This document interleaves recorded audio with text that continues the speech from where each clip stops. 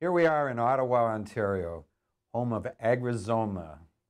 This is a company started by Steve Fabijanski, who came up with a whole new crop. The crop existed, but nobody had ever paid attention to it. It's called Carinata, belongs to the mustard family, very similar to canola, but the differences are that it can grow in much drier conditions, and there is whole areas of North America, particularly out in our prairies, where this crop does extremely well.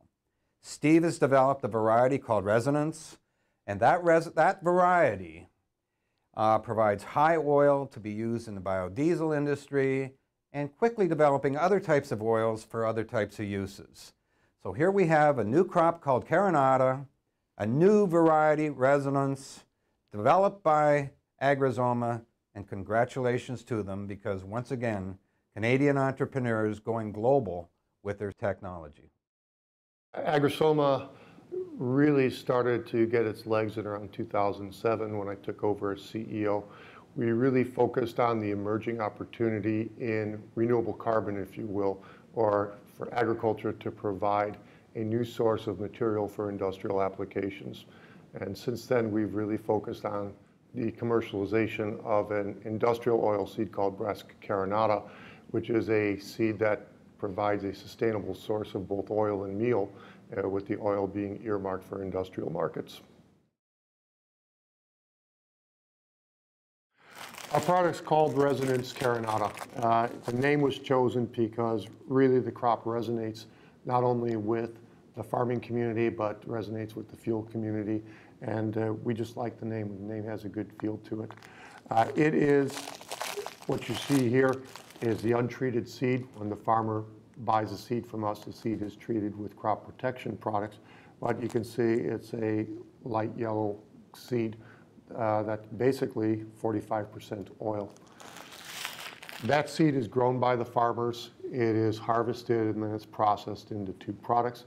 Those two products are either, well, the two products that come out of the mill are oil and protein meal. This is made into biofuel. This is fed to cattle. This is basically the oil as it comes out of the crush facility.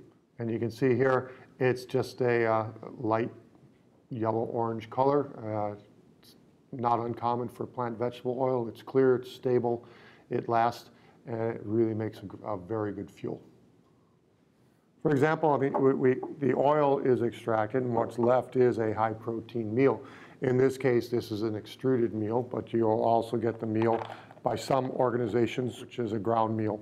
And this will be formulated into conventional animal diets at a certain percentage. And so both of these products have value. Both of them are very important to us, and our research and development program continues to evolve the quality and the quantity of the oil, as well as the quality of the meal to ensure that the best quality products are available in the market. Brassica carinata is a unique crop. My background has been in the canola industry for a number of years, and I was aware of Brassica carinata. One of the big reasons that Brassica carinata was of primary interest to us was the Government of Canada's investment in oilseed research, and specifically in the research related to Brassica carinata. It has a lot of similarities to canola, and we're able to take the canola experience, which grew from a small crop to one of Canada's major crops in a 20-year period, and apply those same learnings and those same types of technology to Brassica carinata to allow us to scale it and to build it up as a crop pretty rapidly. The main advantage of Brassica carinata really lies in its ability to be farmed or produced in areas that are really harsh and would be a difficult climate to produce any other type of oil seed. Brassica carinata is a crop that enjoys the heat, it tolerates the drought, and it can grow in fairly tough conditions, whereas crops like soybean and canola really do need better climate, better soil, and certainly don't tolerate the heat as well as Brassica carinata does. The other advantage of carinata is that it is a crop that can be grown with lower inputs than some of the other crops.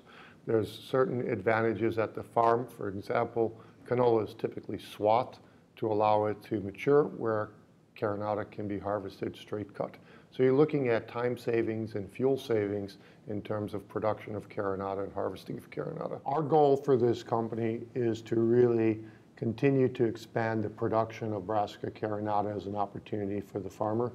In order for us to do that, we've got to continue to work with the biofuel industry to demonstrate the qualities of carinata in the specific processes for the production of fuel and the value that that brings to the biofuel manufacturers. So for us, the next 5 years are really about driving scale, building customer relationships, and demonstrating the quality of fuel that can be produced with this, along with the sustainability of the crop in terms of that fuel being a lower carbon intensity than other types of fuels.